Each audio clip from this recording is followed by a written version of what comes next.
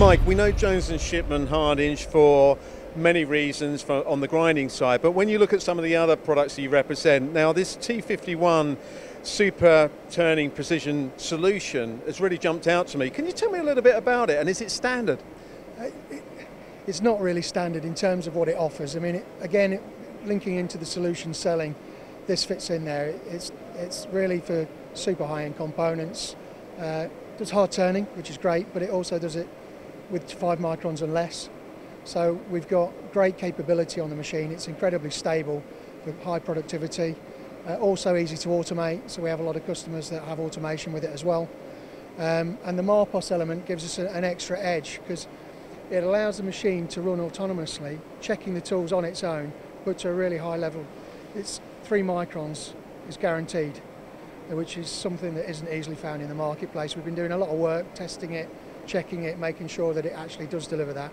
So this is really the first time we've shown it. We're just finishing the testing on it. When I look at this, it's quite a small footprint, and as I understand, reading the brochure, you've got a new system, a FANUC system on here, which is touchscreen as well. Does that enhance the machine, Mike? It enhances the operator's interface with the machine, makes it more easy to use. It allows also better links behind the scenes for automation and other things. You can have more things visible to the operator at any one time. So it does help. The precision element is the machine itself. We're working on every aspect to make it a simpler journey for the operators and our customers to get a maximum return on their investment. When you look at the customer base for this, Mike, I presume that you're not selling a standard product. It must be very bespoke for their needs. It is. I mean, it's people with really high demanding components, high accuracy, high complexity, but focuses on the accuracy. The machine itself is super stable and can hold really, sub 5 micron tolerances all the time.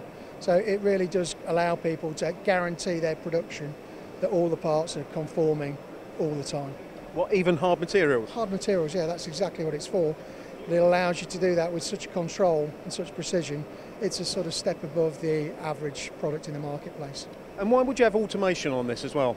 Just to get a better return on investment. It's often can be bar fed through with hardened stock, but the automation element can be a robot also. Depends on the complexity of the part. And when you look at the type of customers that you are looking at, are they in any specific sectors with this, or is it just depends on the actual tolerances? It depends really on the tolerances. We have people, you can make sort of HSK tooling from scratch. It takes it out, turns it around the other side, does everything from a hardened state, so you get a complete part in one operation. It can be other elements, medical, it can be all kinds of components, providing they've got really high tolerances to maintain.